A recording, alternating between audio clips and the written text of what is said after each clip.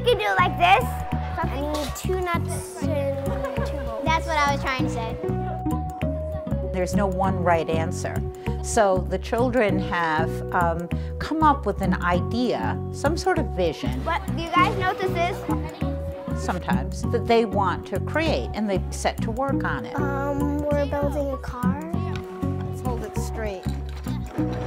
You could use your hands on it and go inside of it and ride on it. Kids look at it and they go, oh, I can do this. That automatically attracts them in. Oh, now we've used all the holes for the corners and we don't have any place to attach this thing that we want to attach. Oh, we'll have to take that apart, move it over a little bit, find another way. So they're challenging themselves. That would be a cool add-on. But how would we do that? And then the pails are gonna go on the end. It's not a question of I got it right or I didn't. It's a question of what else could I try? All right, now we need the other one. Where's the other one? That'll hold. Oh, look, a bolt! Screw that in.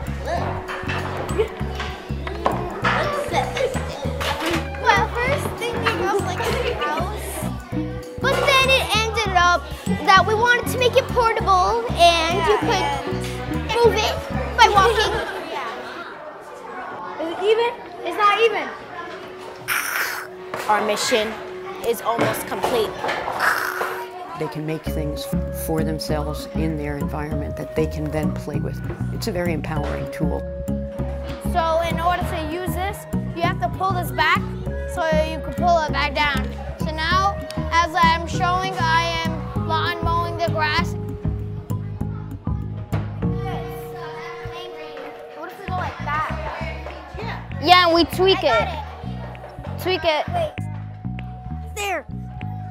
I did it. I did it. Let's walk over.